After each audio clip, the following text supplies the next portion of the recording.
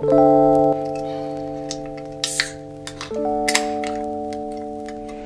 think you just got a lot going on.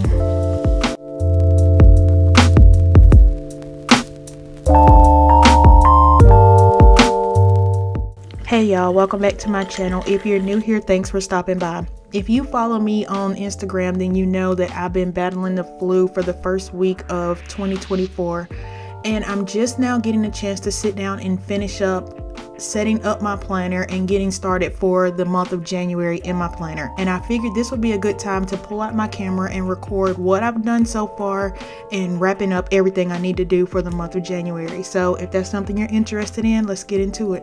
Right here is where we're going to start for today. So as you can see, my wallpaper still says Hello December, and that's because for January I usually use my vision board for the year. So I've already put together my vision board for the year, and I'm going to use that template for my lock screen. What else I've done is I've gone in and I've written out everything that my daughter has going on for school in this yearly overview, and I've also added in the holidays that I'll have off from work here.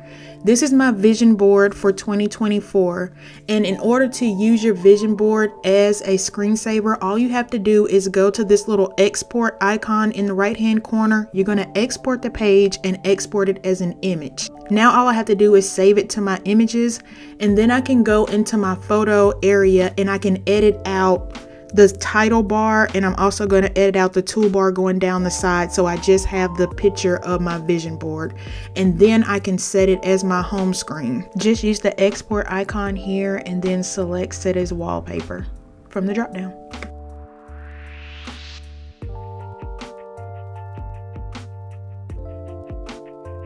I'm also going to change the background color for my home screen because for some reason it automatically set to black. I kind of like the black, but it was a little too dark when I looked at the photos on it, so I'm going to go a little lighter with this goldish looking color and use that for my home screen. I also have a picture of my vision board on my home screen, so I want to update that from my vision board from last year to the current one for this year. All I have to do is go into Widgetsmith and add a large widget of my vision board for this year, and then I can just update this widget on my home screen to the new picture.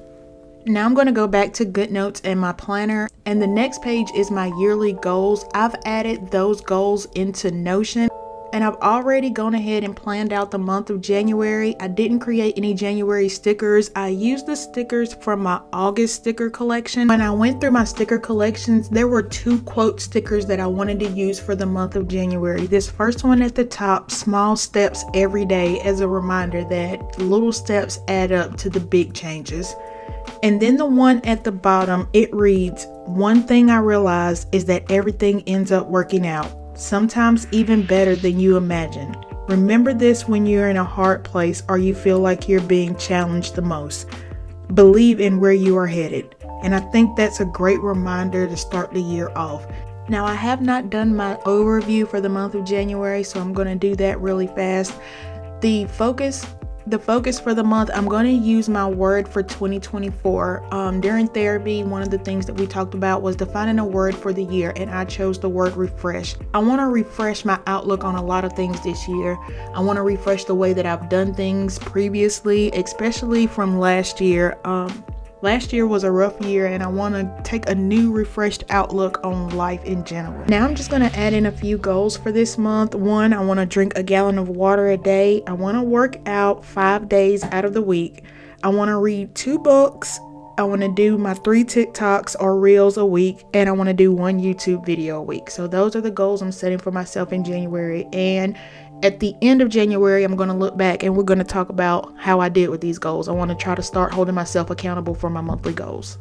In this next section, I'm just adding my running list of tasks that I have to do for the month. I have to call and schedule an appointment for my daughter to get her license this month. She turned 16 on the 23rd. I can't believe it.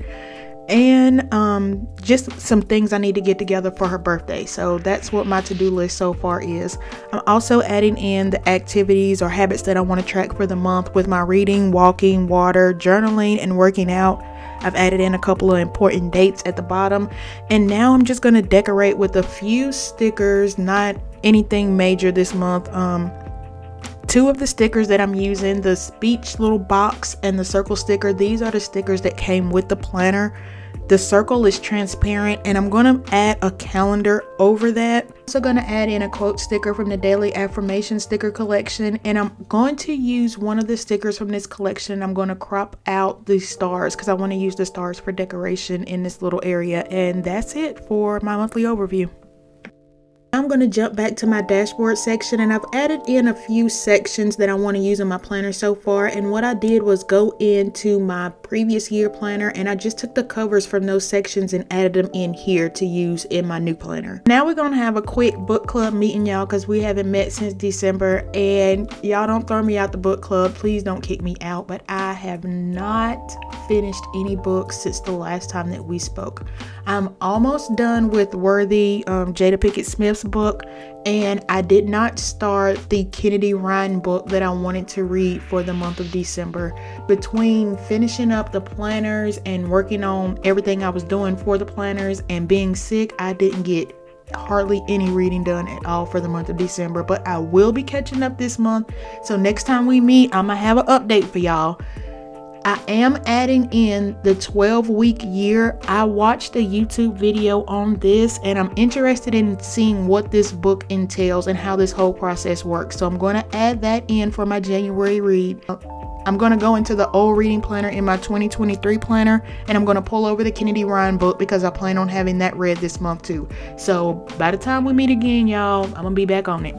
Now the last thing I'm going to do is add in a mood board for the month of January. I'm going to include the link for it below if you would like to use this mood board for anything. That pretty much includes everything I needed to wrap up for January and getting started in my planner. I'm officially ready for 2024. One of my goals for this year is to be consistent with my content, especially my YouTube videos. I want to get those out on a scheduled basis. So even though this video is late, we got it done. All right, y'all. Till next time.